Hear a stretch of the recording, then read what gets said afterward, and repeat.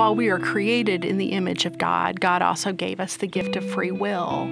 And with that free will, more often than not, we choose ourselves rather than God, which then is an act of sin, turning away from God, turning more towards ourselves. And so on a whole, we are broken. We are a broken people in need of God. We just can't save ourselves. And so that's why God sent Jesus to save us.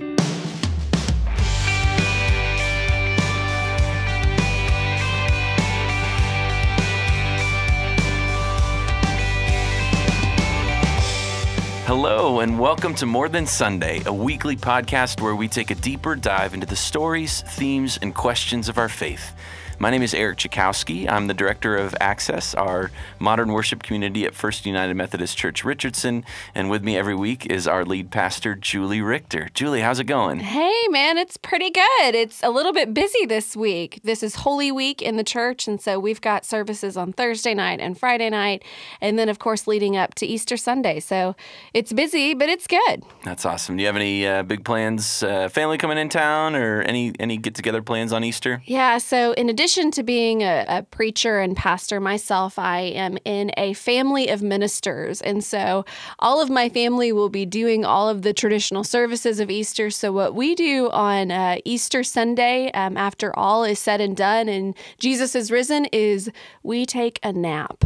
Naps How about you? Are so good. Naps are so good. I so rarely get my Sunday nap because I've got some Sunday afternoon responsibilities too. And so, boy, a nap sounds really good. I think my wife's family and parents are going to be coming to town, and so we'll share a meal together. Actually, I think Saturday evening, because they often have to head back to Houston after that, and then we'll get together with my parents on Sunday evening. So kind of split the time a little bit and spread the family time out, but yeah, it'll be a great weekend. So, well, we are so excited to welcome you all to this week's episode. We're going to be speaking with Reverend Jill Jackson-Sears. Jill is the senior pastor at Lake Highlands United Methodist Church, and we're going to talk about the forgiveness of sins today. Julie preached on it on Sunday, and we want to just dive a little bit deeper into that conversation. Yeah, so as I mentioned earlier, we're in this week of the church right now called Holy Week. And so on Thursday night, we have a service called Maundy Thursday, and that word Maundy means mandate. And so it's a night where we come and we remember the last meal that Jesus had with his disciples before dying on the cross. Then we come back on what is called a Good Friday, and we have a service where we remember Jesus' crucifixion, and we remember the words and the moments that led up to the cross and then ultimately Jesus' death on the cross. And yet, while it's a service about death, we call it Good Friday because there's something about what we say in our creed about the forgiveness of sins that is good for us, and that in Jesus' death, that there is a love that is on display where we can recognize fully that Jesus has forgiven us and calls us to a deeper love through that. I think a question that a lot of people have is, how does the death of Jesus mean that I'm forgiven for my sins? And maybe even another question, what kind of God would sacrifice his own son so that humanity might be forgiven? And those are some really difficult questions to answer. So we're really excited to hear Jill's perspective and just a little bit about her stories and experience on this topic.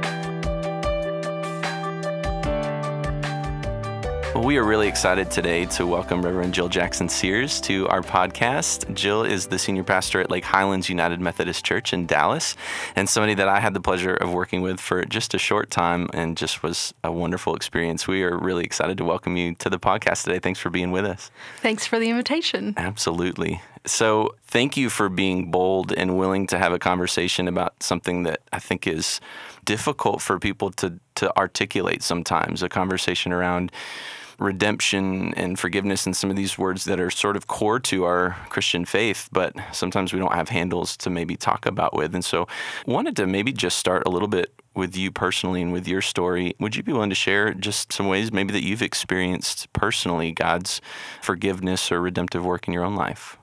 I'd like to tell a story of something that happened within the church that has continually spoken into my life. We have a campus that is off of our main campus. It's called the New Room, and it ministers with people who are materially poor. And there was a woman who attended that worshiping community for 7 years. Now, she's single, African American, and living in Section 8 housing.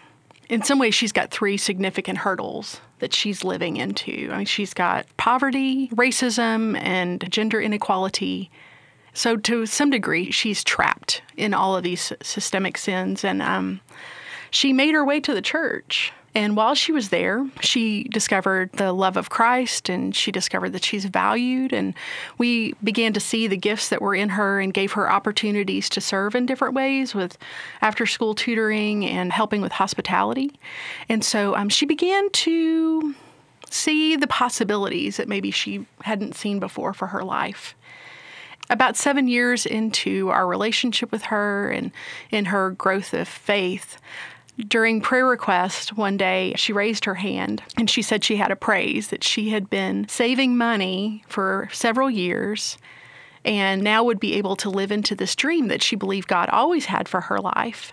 And so she was now going to go to truck driving school, which doesn't sound like that big of a deal, except that she was being set free to get out of some of the systems that she was in and now be able to live out her dream of being able to drive all over the country and to make a living and to have a new life that she hadn't had before. Now, that's not to say she's not going to deal with other hurdles and other struggles, but to see someone grow into a new life. I mean, for me, just watching her was like resurrection. Because she seemed like she was in a fairly hopeless situation, which all of a sudden she was able to find hope and live in a new way she hadn't lived before. I love that understanding of redemption as breaking free from the things that bind us. And I think those things that bind us are different for all of us, but to hear a story of someone who was truly trapped in a way that most of us don't really understand. And for someone like that to find redemption, it also tells us about the community of the church, that it's not for a certain group of people who have it all together. It's also for those people who feel trapped and who feel like they can't get away from the things that bind them, and that through the church, they can also find redemption in the message of Christ. So maybe we should have started here, but maybe a little bit of definition even around the word redemption or the word redeemed. I wonder if it might be helpful for some people, again, just in our own understanding and our ability to articulate to others. Do you mind speaking a little bit about how you would define what it means to be redeemed? Our very nature, while we are created in the image of God, God also gave us the gift of free will.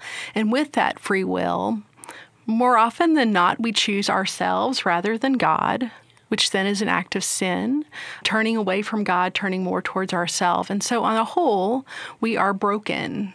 We are a broken people in need of God. We just can't save ourselves. And so that's why God sent Jesus to save us. Yeah, so I love that question. What does Christ save us from? So how would you answer that?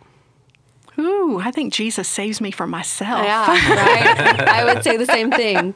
Jesus saves us from ourselves. And that, quite frankly, might be the first step for all of us to be mindful of the fact and admitting of the fact that we need a Savior, and then be able to say, okay, so what does that look like? In talking of redemption and that freedom, we're in the midst of Holy Week this week, and interested about how you might articulate the connection of that redemption or that freedom to the cross. We're coming up to Good Friday in 2 days, and how do we make those connections as Christians? So there's a big church word that we use called atonement. I dare you to put that into a conversation sometime this week, because it's just not a word that we use very often. But you can break it down into at-one-ment. Basically, looking at Jesus, and in particular what he did on the cross, and saying, how does what Jesus did bridge the gap in our relationship with God? So if sin is that gap, what does Jesus do then to heal that relationship and reconcile us with God? There are a variety of what are called atonement theories that help us understand what Jesus did, but I kind of hold on to a bouquet of atonement theories, which I think are a more robust understanding of really what Jesus was all about and what he did to mend that relationship. So one is incarnational theory, where we believe that just God's presence with us in Christ was atoning work in itself. And then you can expand upon that and say the moral exemplar theory, where Jesus' life, the way he taught, he healed, he forgave, the teachings on the kingdom of God, the way he lived was atoning work. But then you build upon that even more, and you can add what's called the kenotic theory. So if you look in Philippians 2, there's a Christ hymn in there where they describe Jesus as humbling himself, but the word is kenosis, which actually means pouring out. So Jesus chose to pour his life out on the cross because he loves us. That's where I like to go. Other people maybe go more into the substitutionary atonement or ransom theory of atonement, where they say that God basically sent his son to die on a cross. And there are some people that really struggle with that because it doesn't seem like a loving God that would put his son on a cross. I choose to go more on the kenotic side of things, where it was Jesus' choice to pour himself out. Now, with that, I also believe that it was Jesus' choice to take on the sin and the shame and the pain of the world, so that when he died on the cross and rose again, that he was victorious over sin and evil, which is called the Christus Victor theory of atonement. And so I hold on to all of these different theories of atonement because to me it's more comprehensive, it's more holistic as to who Jesus really is. I mean, you can take one. I mean, one flower on its own is fine, but when you put them all together, I think it's a more beautiful expression of who Jesus is and what he did out of love for us. Well, and I think that those different theories also tell us a little bit about different points in history where some of those theories made a lot of sense to people about how they find access and connection to God. And especially in the early church, when Christianity was seen as a section of Judaism, when Paul began to say, there is no longer slave or free, Jew or Gentile, male or female, but all are one in Christ, choosing to see Jesus as a sacrifice was also a way to say to those people who are not Jewish, you don't need to sacrifice other things anymore. You know, Jesus was a sacrifice for you. And so I tend to agree with you, Jill, that that one doesn't connect with me as much, but it has been helpful for me to understand how it connected to other people in their understanding of Christ and Christ's work in us and through us. So, Eric, you mentioned earlier that we're coming up on Good Friday, and it's a weird thing for me to say that Good Friday is one of my favorite services in the church, but it really is, because I believe that death comes before resurrection, and it's one of those places where we truly are humbled and recognize our need for forgiveness. And those words from Jesus on the cross ring in my ears on Good Friday, Father, forgive them, for they know not what they do. And I tend to say that in my own head, Father, forgive us when we don't know what we're doing. What can you think of in our world or our country or personally, what do we need forgiveness for? Well, I think there are some kind of easy answers to that. We're able to see what we call systemic sin in our country. We talk about racism, gender inequality. And I think even recently with some of the school shootings, the consequences of our systemic sin are being put in our face. And we have to decide whether or not that's something that we're going to admit to and something we're going to confront. And I think it's easy for us. I'm seeing a lot of blame going on, a lot of fingers being pointed at others, where I argue that we need to take a look at ourselves individually and ask the question, how am I a part or participating in what's happening in this country as a whole? I wonder if the sin of busyness might be coming into play to some degree, and that affects many of us. Because we get so self-absorbed that those people who might be struggling with mental illness or other challenges, who easily fall through the cracks, we're just not seeing them anymore because we're so much into ourselves. And so I think that's a sin that all of us have to confront individually if we want to make a greater impact in the country. Yeah, it makes me think of when Jesus talks about the sins of omission, not the things that we do that are sinful, but the things that we leave undone or that we don't do. And he says in the scripture, you know, where were you when I was hungry? Did you feed me? When I was naked, did you clothe me? That's always ringing in my head. What am I overlooking because I'm so focused on the tasks and the things that have to get done? And what am I leaving undone in not being willing to let my life have any sort of interruption or things outside of the schedule? There's a guy who stops by the church about once or twice a month. He's a homeless man who lives in the creek that runs to the east of the church. And he usually shows up just looking for food, but it's really hard to tell what he's looking for because he has some speech disabilities. He had some mental disabilities. He's very challenging to communicate with. But when you ask him what his name is, he says his name is God. And I think God has, not God who I'm talking about, but God in a more eternal sense has a great sense of humor to bring this person into my life because I absolutely have to stop. And basically, I cannot ignore the need around me. I mean, it's going to come to my door and say, I need food. And my name is God. And my name is God. Yeah. Wow. Gosh. What a reminder. Seriously. Yeah. Wow. So we talked just a few minutes ago about the importance of acknowledging our need for a Savior and our need for forgiveness. How do you think that helps us grow in our faith? I think simply knowing that God is God and I am not is a great first step. I don't know how you grow in your faith until you come to that realization. So, Jill, we have one last question for you that we ask all of our guests, and so you can answer this however you want. At this point in your life, what's the one thing you wish somebody would have told you? Well, I'll share with you something that someone did share with me early on in my life that was very helpful. You can have it all, but you can't have it all at the same time. I think we live in a culture that does promote that you can have it all and that you should have it all. And I think that you can, but maybe there are different seasons for all things. Keeping that perspective and realizing that we are put on this earth for something so much greater than ourselves. Those have been important guiding words for my life. What great guiding words for our faith. That it is about what God does in us, but it is about so much more than us. Okay, before you shut it down. For sure. So as we finished the interview, we all got up to leave. But Jill stopped us because she had one more thing she wanted to say.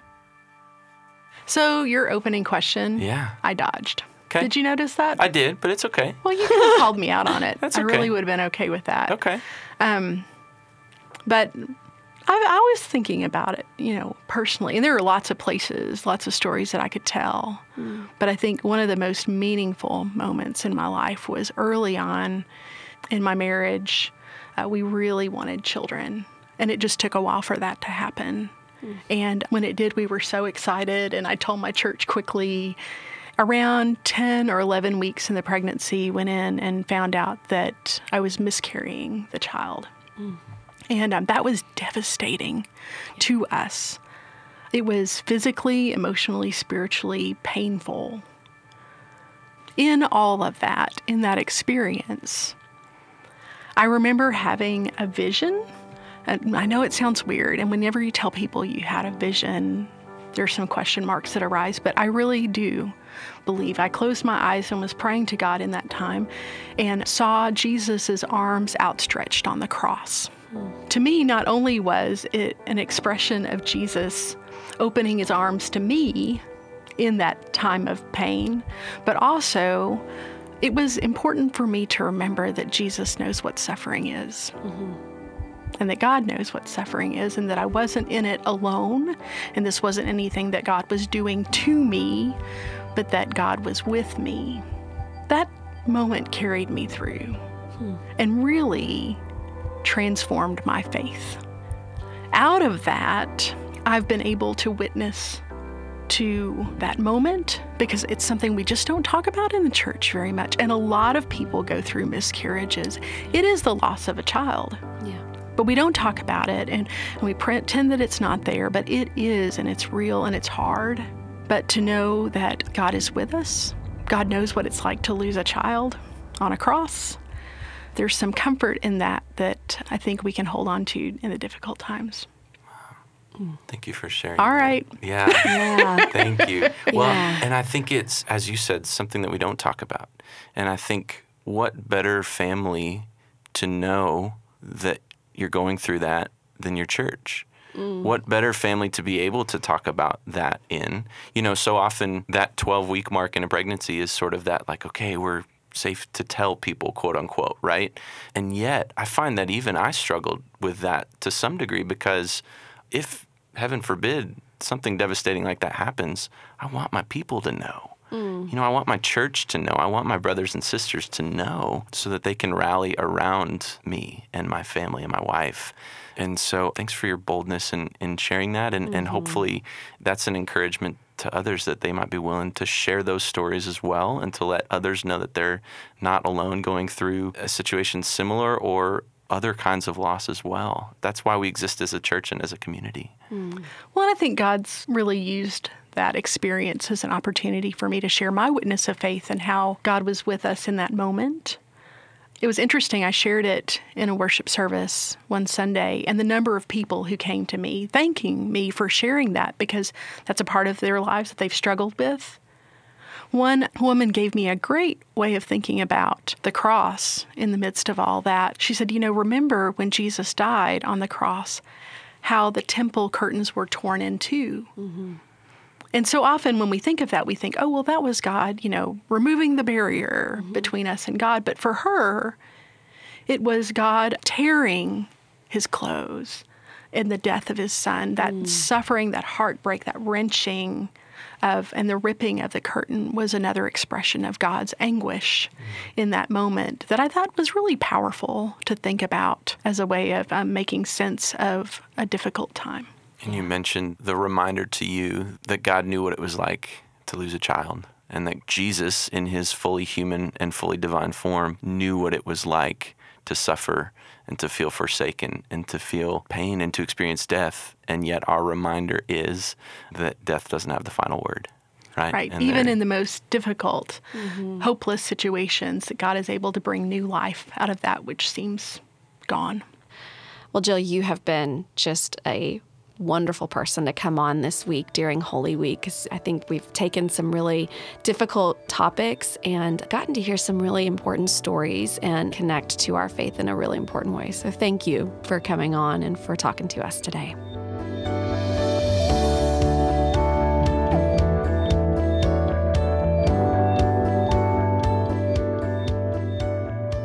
What a powerful story about struggle and the way in which God stays with us. And I'm reminded that what we see on the cross is a love that hangs on. There is no suffering, struggle, pain that God does not understand because of the crucifixion of Jesus. As we walk into the next few days leading up to Easter, we're reminded that this love hangs on with us. This love does not leave us. This love stays with us in the darkest and most painful moments of our lives, but tells us that we don't have to stay there. I want to leave you with a poem by Jan Richardson today that is for the message of Good Friday. It's a poem called What Abides. You will know this blessing by how it does not stay still, by the way it refuses to rest in one place. You will recognize it by how it takes first one form, then another, now running down the face of the mother who watches the breaking of the child she had borne, now in the stance of the woman who followed him here and will not leave him bereft. Now it twists in anguish on the mouth of the friend whom he loved. Now it bears itself in the wound, the cry, the finishing and final breath. This blessing is not in any one of these alone. It is what binds them together. It is what dwells in the space between them, though it be torn and gaping. It is what abides in the tear the rending makes. Thank you so much for tuning in to this week's episode of More Than Sunday. We've got a new episode coming out every Wednesday, so be sure to subscribe to the podcast on Apple Podcasts, Google Play, or on YouTube so that you don't miss our next show. If you want to find out more about the Access community here at First United Methodist Church Richardson, find us online at accessfumcr.com as well as on Facebook and Instagram. Special thanks to Jill Jackson-Sears this week for her time, and make sure you tune in next week as we talk to the Reverend Jonathan Grace about resurrection. Have a great week, and happy Easter.